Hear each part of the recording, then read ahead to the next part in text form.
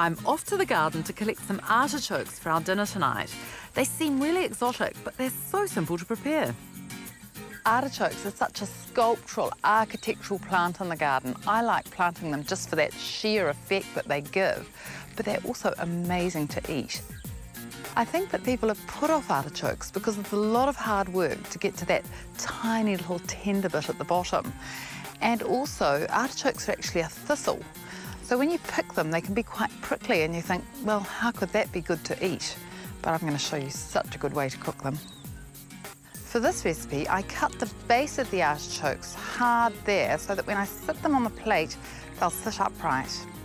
After you've trimmed them, drop them into a pot of lightly salted boiling water, and they'll take about 20 minutes to boil.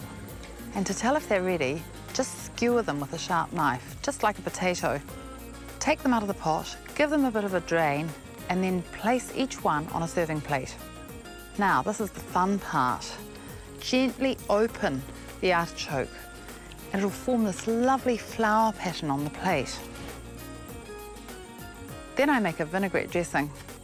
In a small jar, I place 1 tablespoon of very finely chopped shallots, 1/4 cup of extra virgin olive oil, 2 tablespoons of lemon juice, 1 tablespoon of white wine vinegar, a teaspoon of Dijon or seed mustard, and some salt and pepper.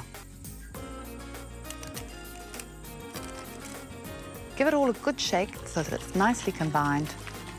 The dressing with the shallot and the vinegar and the mustard counterbalance with that lovely nutty tender sweetness of the artichoke. It's just a match made in heaven.